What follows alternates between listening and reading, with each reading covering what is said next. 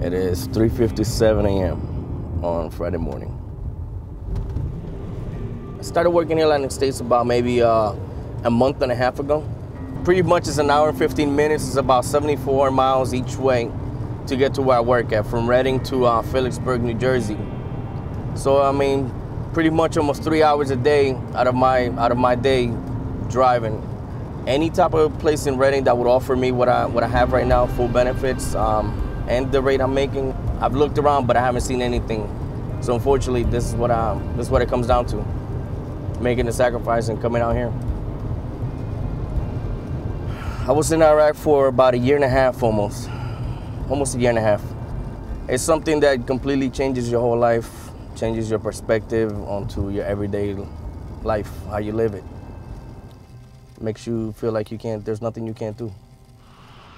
Coming back, trying to adjust, was honestly a horrifying situation. My first experience when I came back was, went to this company, I was at an interview, everything was going great. His first question to me was, what have I done? And I proudly stated, I just came back from Iraq, from serving my country for about a year and a half, and he just completely looked at me and stated, is that all you've done?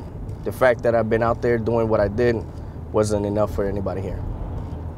Made me feel pretty worthless.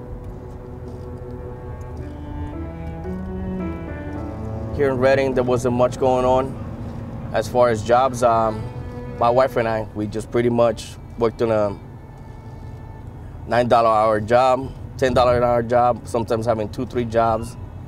At my lowest point, how much were we making on an annual basis? Both of us together, I would have to say maybe $30,000. Was that enough to get by? No, not with the child. I mean, not with the child at all. I mean, think about Pampers, formula, baby food, clothing. Our son was born.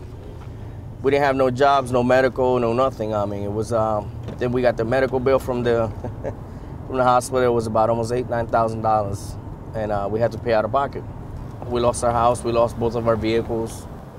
Having a mortgage of $1,500 and 2 car payments, $10 an hour is not going to cut it. We're not going to make ends meet with that type of money as far as working for a temp agency. So by the ending of 2008, the house was already in foreclosure.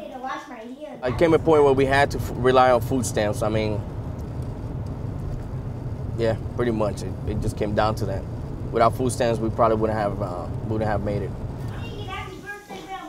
How was it getting services from the state? And I'll never forget that. It was the first time ever. I walked into the office and I saw everybody there.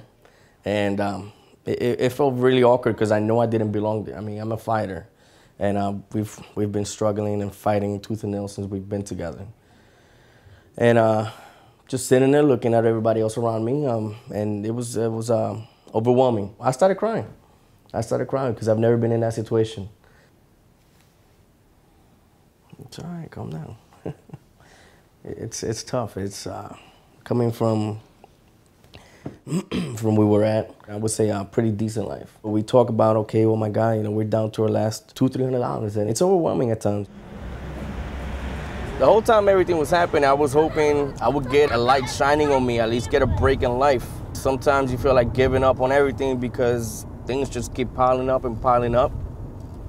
I mean, all I was just hoping is just for someone to give me a chance to actually show them what I'm about and prove to them that, that I can do something. I actually started online college while I was in Iraq. It took me 5 years to get a bachelor's degree online. One of the good things the military actually did for me was pay for my college. It was 100% tuition. And then that's where in Atlantic States, where we're heading now, gave me the opportunity. They gave me full-time job, benefits from day one, and a management role, which has been honestly a life-changing opportunity for my family and I. They gave me the opportunity because of my degree.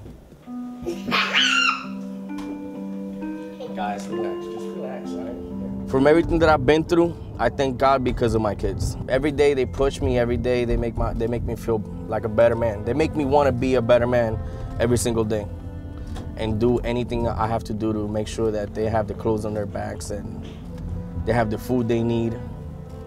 That's what makes me feel that I'm a success every single day. Lovely day.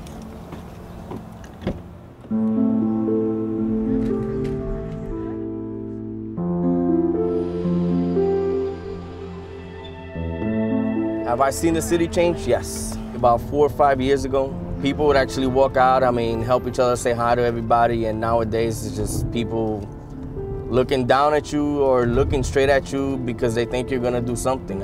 It's just, nowadays in Redding, you can't turn a page in the newspaper without seeing somebody got killed, somebody got robbed, somebody got raped. It's gotten so bad that people are just breaking into houses trying to steal food. How long do we plan on staying in Redding now? Honestly, I wouldn't say too much longer, honestly. You can't make it here. Everybody that comes here, unfortunately, just stays here. Me leaving the Marine Corps was my first step out of here. And unfortunately, I ended up right back here. And it's been tough to be able to move forward, but you have to leave to be able to make it, honestly.